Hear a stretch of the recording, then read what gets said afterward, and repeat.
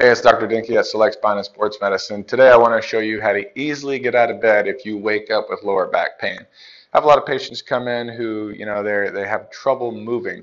So let's say that you're sleeping here in your bed, you wake up and you've got lower back pain, have a hard time moving. The first thing I want you to do is roll on your side, facing the edge of the bed.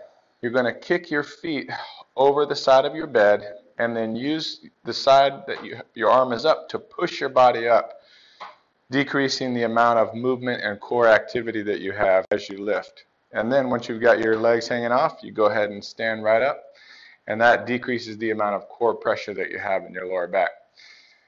If you're having some lower back pain, morning, even throughout the day, stay tuned. We've got some exercises for you to help eliminate that low back pain.